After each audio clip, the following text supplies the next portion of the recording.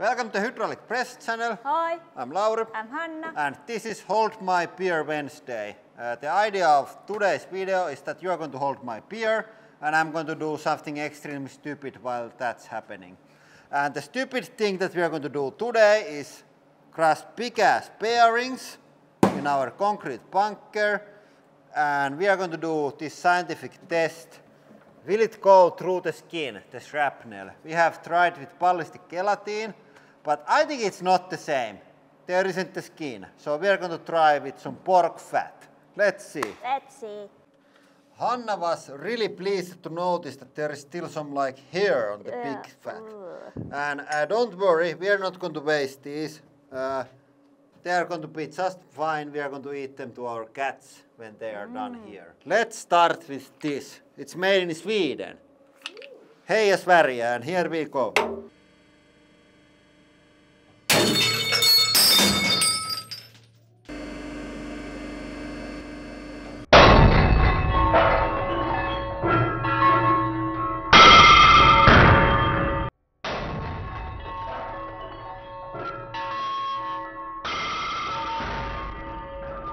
And this is no joke. There is a lot of accidents involving exploding ball bearings. When you try to remove the old bearing by hammering it or something, something might break and they really send sharp shrapnel around.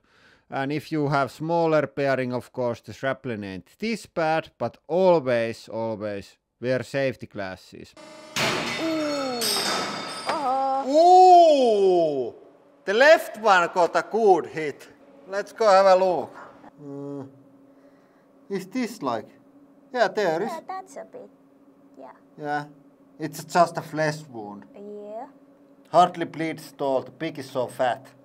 Okay, but I think we have better stuff here. Not bad at all. Yeah, these are not bad. Yeah, but luckily we have lot more and bigger ball bearings. So next one in. Check.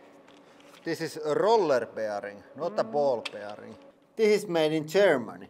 Yeah, is there like version of Hej Sverige for Germany? Wurst a beer. And it's like lederhosen, like only things about German. Yeah. Beer, sausages and leather Trousers.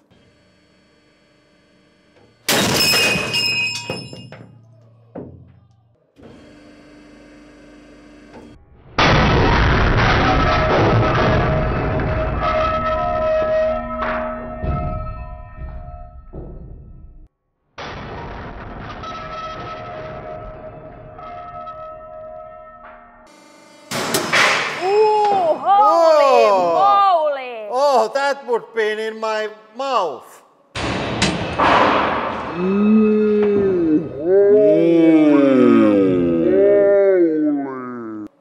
Check. Yeah, there is truly one hit there.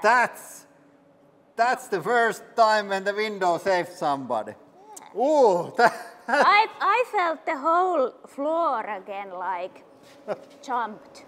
Yeah, but that would like, I'm not sure, I think it wouldn't kill me, but definitely would like hurt. Okay, that was pretty decent hit to the window. And you can see it from the high speed. It's not like the largest piece ever. It actually comes from the lower part of the bearing. There is a nice graphic here. And that was moving. Maybe, it's hard to say, the angle is so weird, but maybe 50 meters per second. And that's quite heavy and sharp. So I would say that it's similar hit and would get like hit to the face with small axe with a really good swing.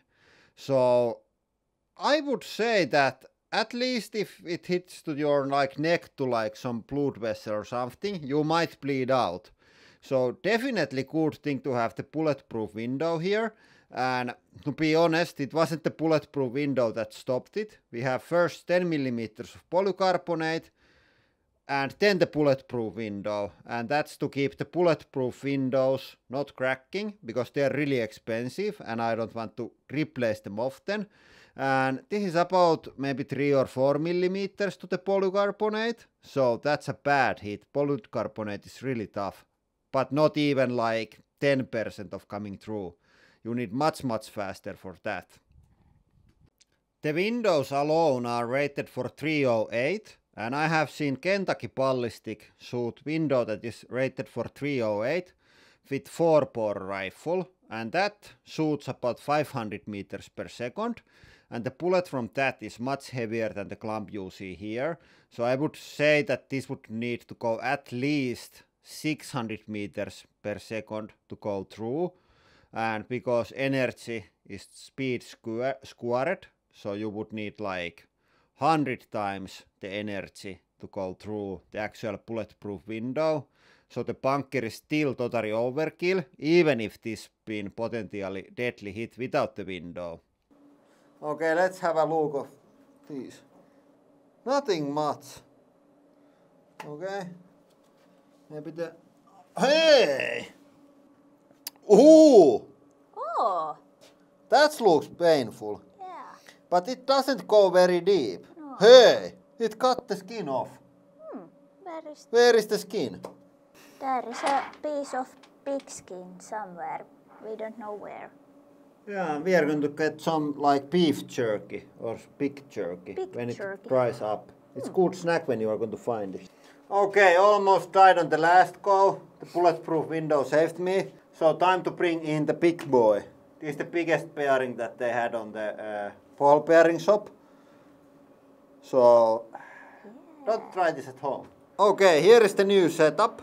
We have pigskin and ballistic gel on that side and ballistic head on that side and big bearing on the middle.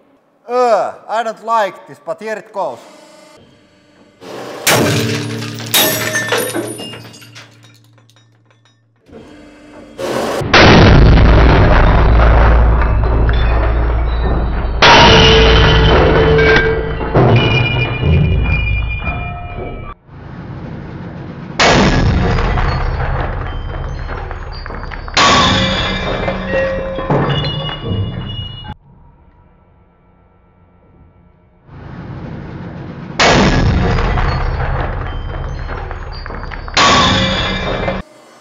Oh dear. Oh no.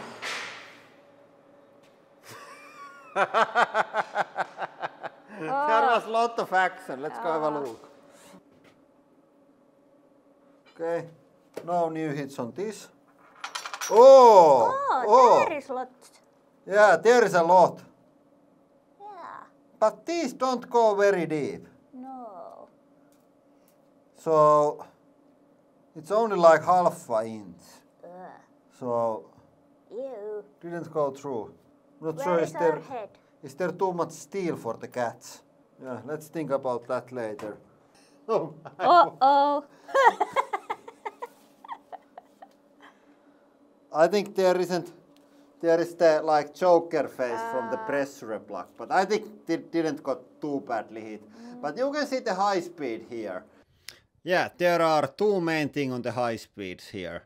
First one is the fact that the camera gets hit quite well. There is one of those rollers flies straight to the lens. You can see it here, but didn't broke. It actually zoomed out a little bit. It pushes the lens in and it zooms out. You can actually see it here on the replay. So first shrapnel zoom ever, and then this.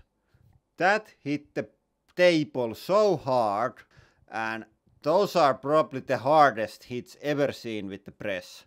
So the ball bearings are really dangerous, but it changes a lot where the shit flies. Sometimes you get hit and sometimes you don't. That's the lesson of today's work safety video. And thanks for everybody for holding my beer. This is now done, and that is all for today. Thank you for watching. And have a nice day.